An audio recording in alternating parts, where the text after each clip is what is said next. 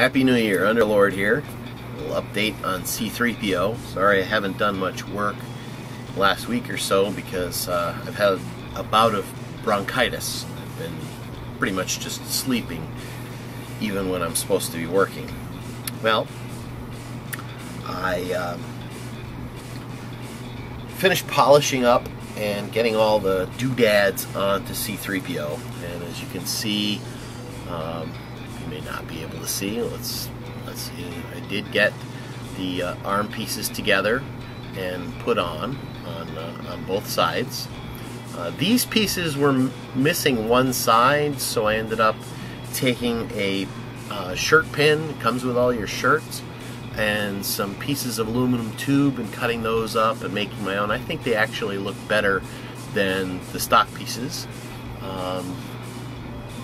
This one here too, I don't know if you guys can see that. I'll take a picture later and insert it if you can't.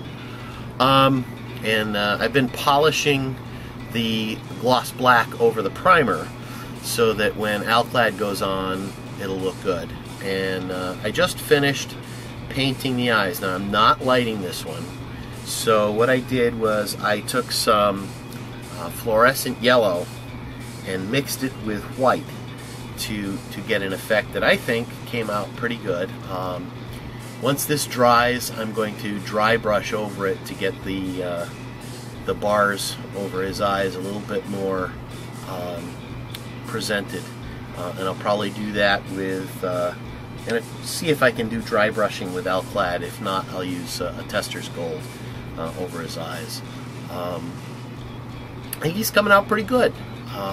Polishing an irregular surface like this, not so easy to do with these pads that I got. The micro pads they need to be cleaned up after I finished. They got in there okay. What I found for the larger areas and some areas where there was still some irregularity from the paint was putting a buffing wheel on the Dremel stylus. Worked out pretty well. I was able to get his legs. Can you tell I've been painting? That's my new airbrush compressor kicking on. We'll give it a second here. Okay. What I did do was put the Alclad Chrome on the right leg.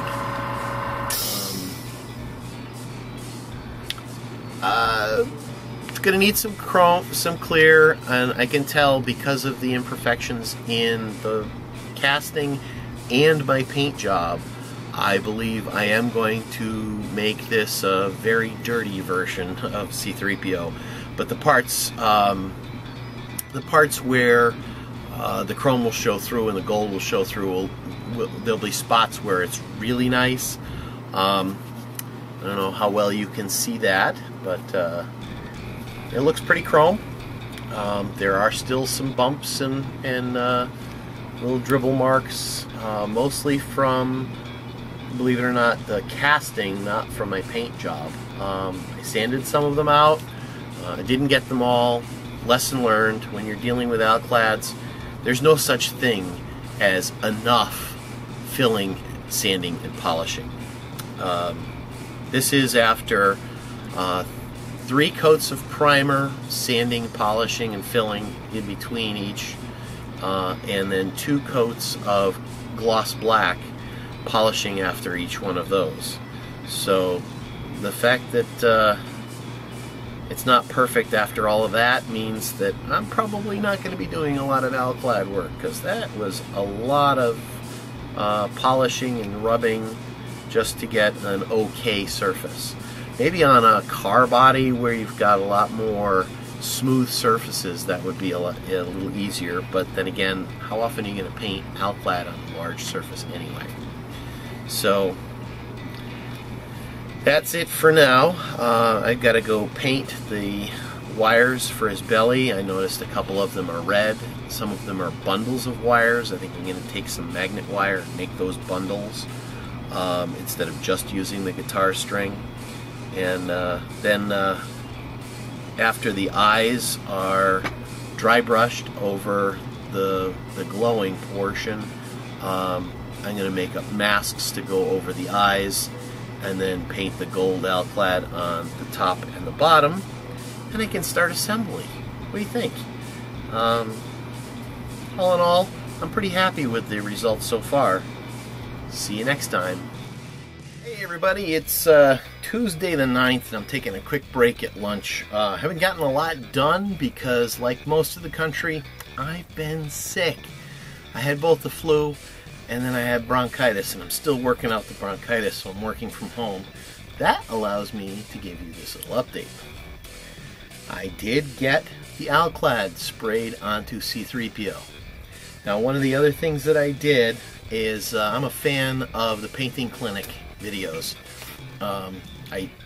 When I originally stopped making plastic models, I started making lead figures for the gaming figures, but I never gamed. I just liked painting the figures. So I enjoy watching his processes and his tutorials.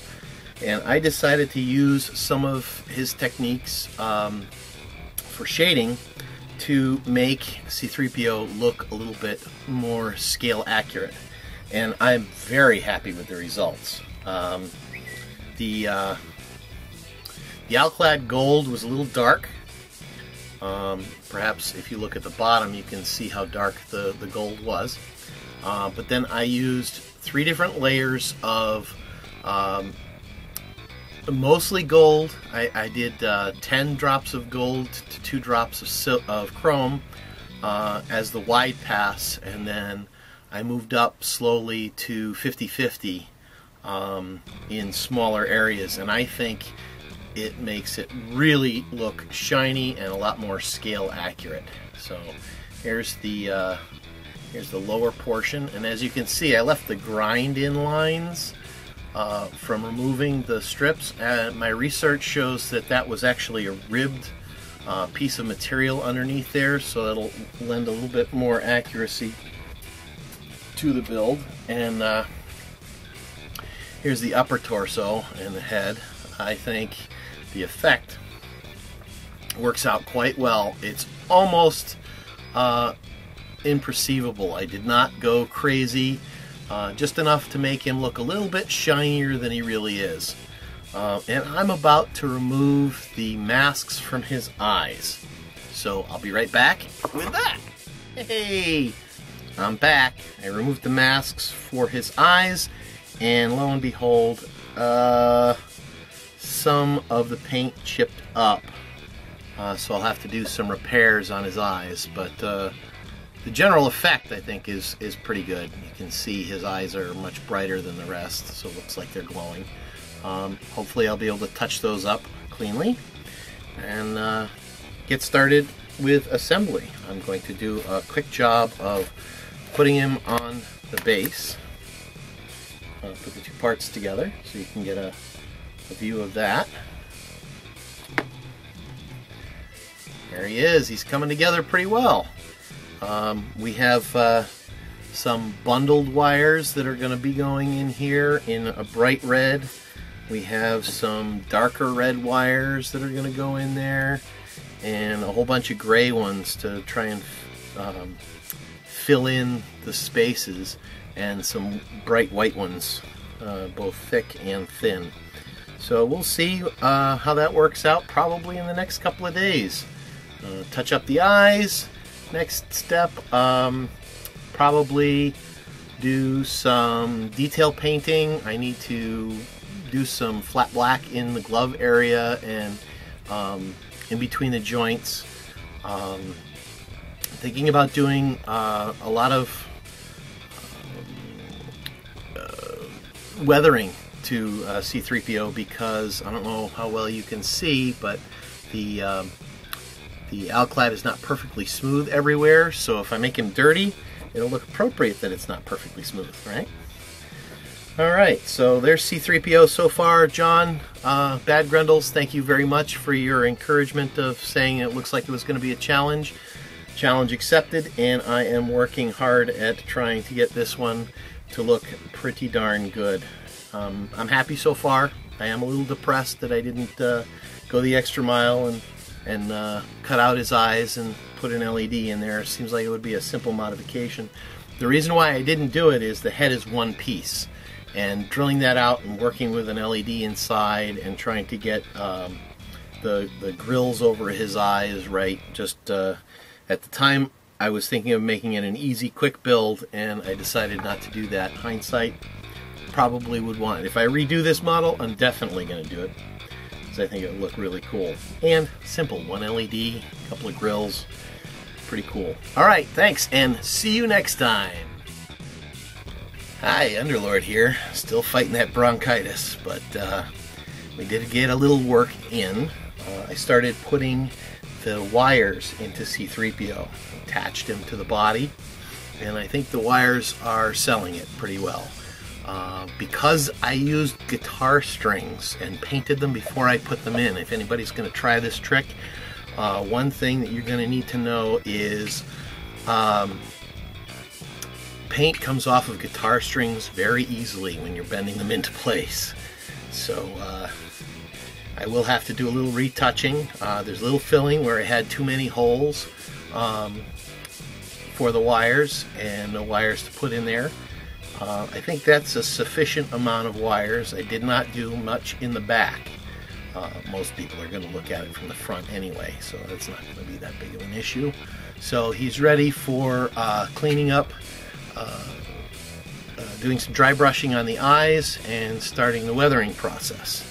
Now, as for a base for C3PO, I've decided that I got this $2 cherry base from woot.com a couple weeks ago, and I think it's just about the right size for C3PO. I'm going to drill out some spots for magnets, mount them in here, tape off the sides, and make a sand area so he's standing on Tatooine.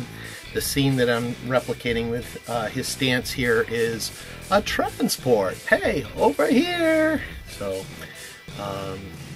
that's his stance, and I don't know if you can see him on the stand there. I think that stands about the right size. So it's weathering time. We'll touch up here, touch up there, a little putty, and clean up the seams, extra holes that I had there, and weathering and base, and it'll be done. So until next time.